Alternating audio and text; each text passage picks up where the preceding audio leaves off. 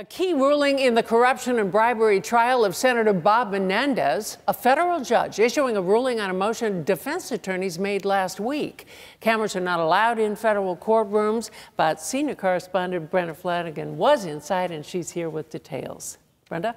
Well, Mary Alice, a bitter defeat in court for Senator Bob Menendez when the judge refused to throw out the case against him. Menendez is on trial for bribery, conspiracy, and failing to report gifts and political donations from his friend and co-defendant, Florida eye doctor Solomon Melgen.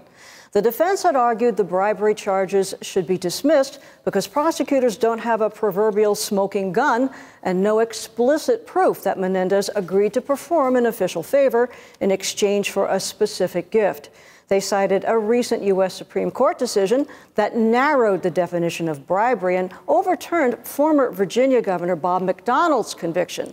But the defense argument didn't persuade Judge William Walz. He said, "This idea of specificity doesn't make sense," adding, "McDonnell cannot be a death knell to the so-called stream of benefits bribery case." Walz explained, given the prosecution's evidence, a rational jury could deduce the defendants entered into a quid pro quo agreement. That's why we are going to the jury, and that's it. The jury was then informed that after hours of waiting, the defense would finally get underway, to which the jury responded, "Yay, they've been at this 7 weeks."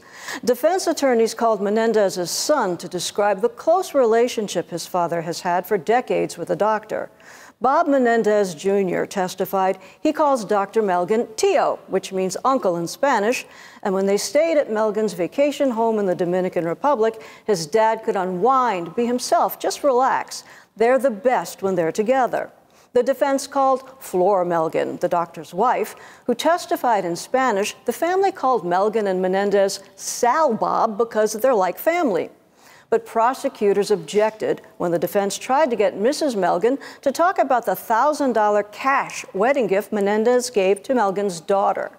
Prosecution attorney Monique Abrashami said, "Being friends and having a corrupt relationship are not mutually exclusive."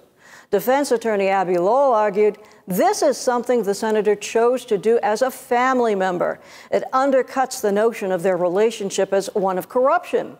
The judge quipped, "$1,000 coming from a senator, as far as I'm concerned, is chump change. It's up to the jury to determine the quality of the relationship." Senator Menendez was typically upbeat as he left the courthouse, saying, "I look forward to putting on all of our defense." They'll be back tomorrow. The defense will continue presenting its case.